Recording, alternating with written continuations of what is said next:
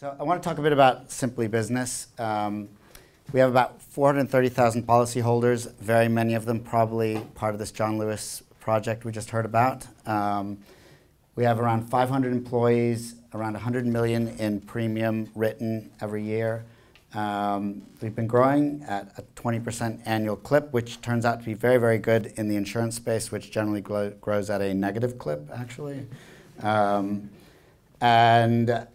Yeah, I mean, we insure architects, plumbers, all kinds of very small businesses, people who act a lot like consumers, but their businesses depend on this. This is their business's money that they're sharing with us, giving to us, and the insurers on our panel. And we were just bought by Travelers, which is a $30 billion US insurance company for half a unicorn. I don't know. Bit smaller than Twilio, but well, you guys weren't bought. But.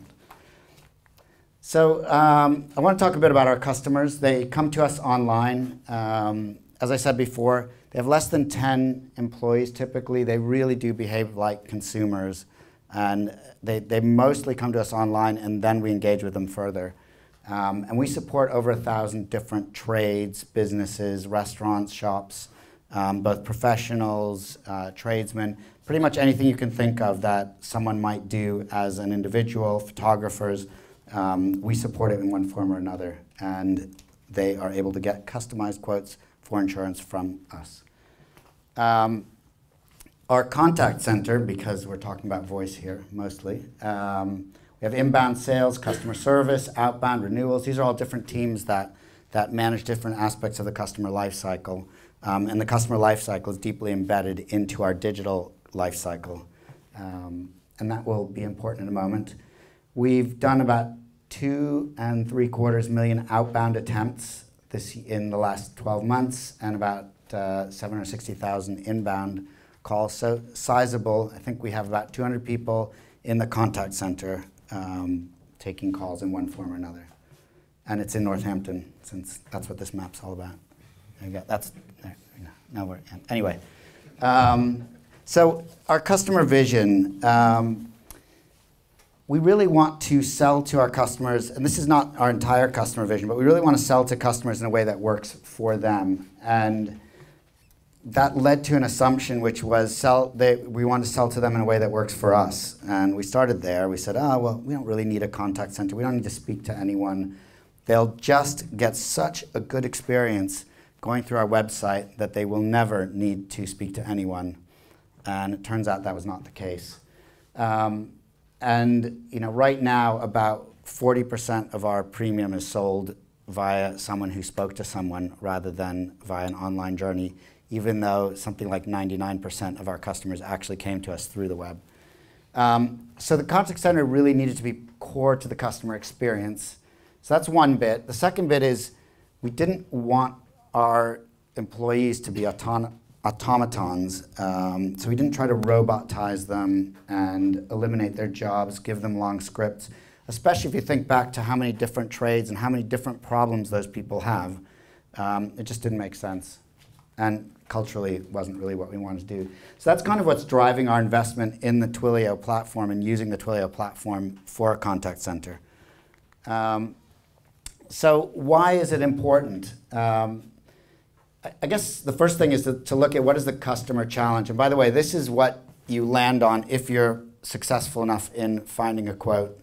In this case, well, I don't know, so you can pay monthly, you can pay annually, and you get sort of a comparison. But that might not be enough, right? You're protecting your business. You want to make sure that you're in business tomorrow if something goes wrong. So it turns out to be quite an intense purchase for online, right? It's quite a lot of money in some circumstances. Here we're looking at an £860 purchase. Most of us would stop and look carefully before purchasing online, and quite a lot of our customers do.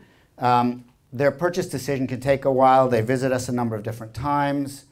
And then finally, they do want to feel like the entire experience is unified between all the different channels they're on. This is a reporting screen about what we see happening to our customers during the new business journey. You shouldn't really be able to read it from way back there, but it should look like a lot of cool colors. And that's the way we think of it as well. If the colors are good, we're happy. That was a joke. Come on, laugh.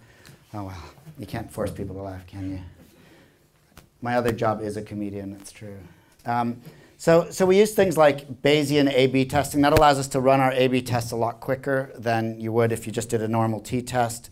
And that's been really successful for us, where we can determine there is a significant difference and even the size of the difference in what we're doing. And we're doing that with our phone system. And that is not something that I've ever heard of a Genesis or a Navaya or any of those other systems being able to do. And we were able to set up a test in about 15 minutes that was able to drive a 3 percentage point increase in conversion on one of our IVR channels. So it's really something that works. We've been able to use automation around when to call, so we calculate a propensity to buy and a propensity of time to buy. It's allowed us to organize teams, so how many people do we need on which team, what kind of skills do we want to give people. We use Task Router for the call routing, so that works on both the outbound and the inbound. So if a call comes in, it goes to the right person on the team. Now, on an inbound IVR, skills-based routing is nothing like so amazing, but that's just a bit of what we've been able to tie into how we're using the phone system. And this really represents one of the important things, which is we get knowledge from the data. So the fact that we've been able to instrument every step of the customer journey. So we know from the moment they click on a PPC ad all the way until when they've spoken to one of our contact center employees 3 times and then finally purchased a policy that's different from the policy they started with. We know exactly what happened end to end. And then we can use machine learning to decide the likelihood to buy. We can also use machine learning to improve our product offering, and so on and so forth. So that's been incredibly core, and is one of the big reasons why we chose a platform like this, is that we could get that full bit, we could connect it all up and then make it work however we want it to. And the final bit is build the suit, which maybe is an answer to the John Lewis challenge that was posed earlier, but we don't want to get rid of people. We want to give people superpowers. We want them to work like in Avatar, you know, so you can, rather than dumbing you down, replacing you with a robot, we want you to wear a superpower suit and be able to shoot people, jump higher, fly, etc. And so what we're really looking at is building that suit for our contact center employees so they don't have to do the things that are easily automated, so that they can have those good conversations with customers. All right, so this is our lead prioritization. So I talked about, you know, when to call, etc. This is our lead prioritization, which runs on Apache Spark in real time. It's a machine learning model that's trained on the historical interactions using 74 different features, as I talked about, all the way from beginning to end. Form answers is, you know, how many years have you been in business type of things, what emails have you sent us, and your demographics. And it scores those interactions and then comes up with a conversion probability, and that leads to about an 80% predictive result. Now, that didn't just do it by itself. That is a hard thing to do. It's a hard thing to put that together, and it's been in the data science team that they've done that and, you know, achieved that incredible result.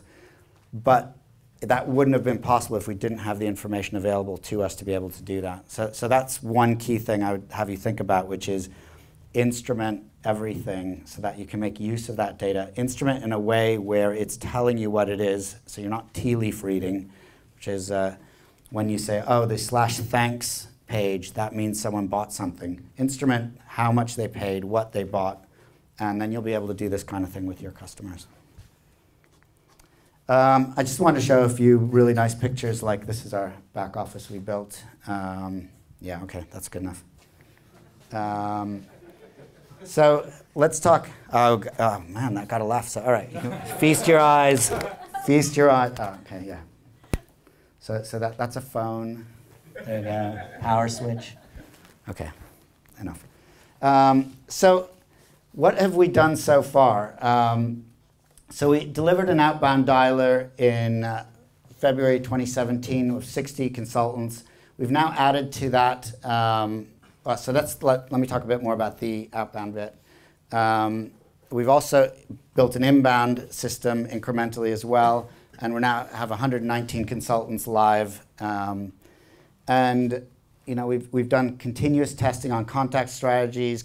You know, we have live deployment of the system, so we can deploy it at any time during the day.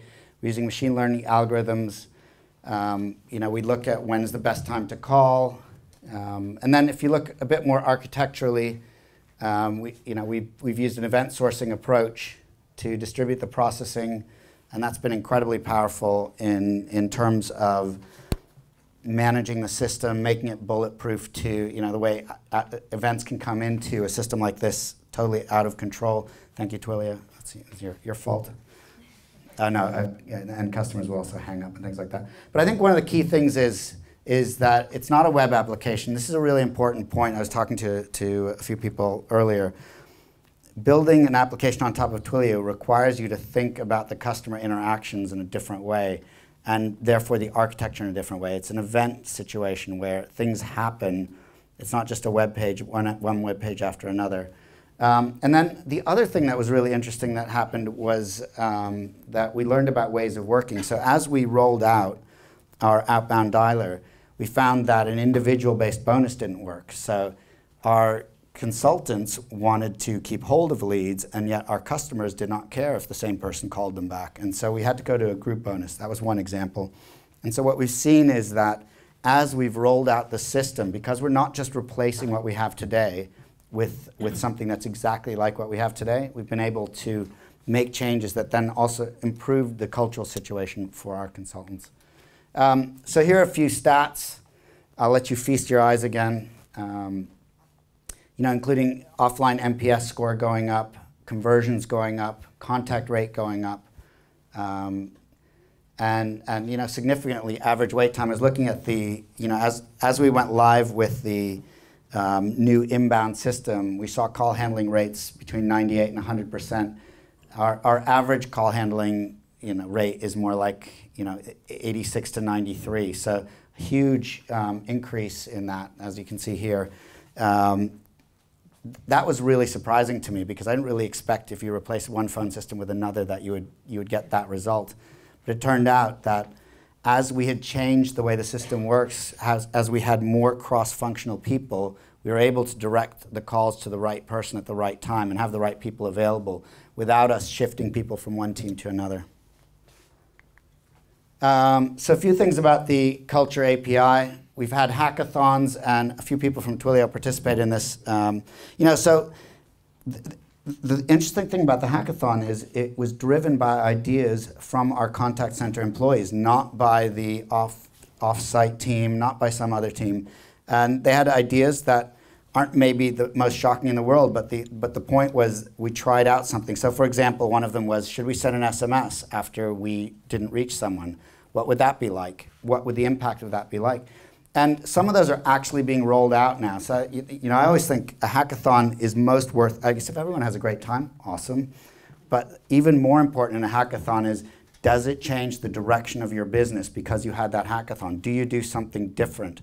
And we are now trying out SMS, actually not just trying, we've put in production SMS on the basis of call outcomes, which has been incredibly powerful. So I talked a bit about the cross-functional teams and the integrated analytics, but some of the results, you get more varied and interesting work for our consultants, so they don't have to do the same thing over and over again, which also gives them a better career path and development opportunities, and the change incentives, which I mentioned before. So what's next? I talked a bit about the SMS. We're actually doing that right now, but imagine us connecting email to propensity models. We already have the call-based propensity models. Let's connect that to email. Call me now buttons is one of the things that I've been wondering about that myself for a while, which is if we don't have to outbound you if you've already told me you want to receive a call from me. So that would be nice. Live chat, renewals, chatbot. All of these are things that will mean that our consultants are having a better conversation, but that we're using that integrated suite of ways of communicating with customers at the same time. So my question for you is, why don't you believe your contact center people can create the future of your business? And here's why I think they should be able to. They're closer to the customer than everyone in this room, probably. Who here works in a contact center? No, didn't think so. They have lots of brains, actually, turns out. And by building the suit, they can use those brains for what those brains are meant to do, which is interact with other people, help them out. And wouldn't they be far more motivated in that circumstance? And that is it. No more jokes, sorry.